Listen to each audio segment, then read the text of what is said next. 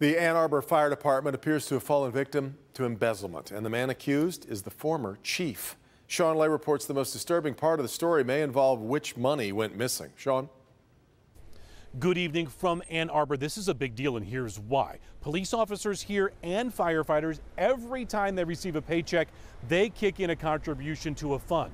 And when a police officer and firefighter dies, their family is cut a check immediately to help with funeral expenses. Now, a former fire chief here in Ann Arbor is accused of dipping into that fund for himself.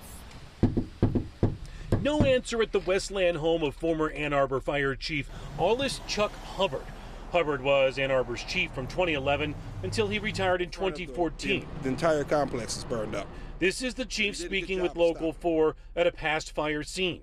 Tonight, Hubbard is out on bond, charged with a felony that prosecutors say took place while Hubbard was chief back in 2013. Hubbard is charged with one count of embezzlement involving the Ann Arbor Police and Fire Benefit Fund.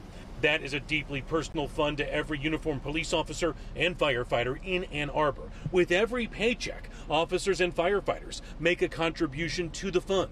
When an active duty or retired police officer or firefighter passes away, police and fire take great pride in handing a check immediately to the surviving family to help them cover funeral costs and other expenses they suddenly face.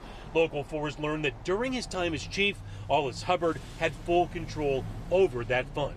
How much money is missing? Michigan State Police investigators are still looking into that key question.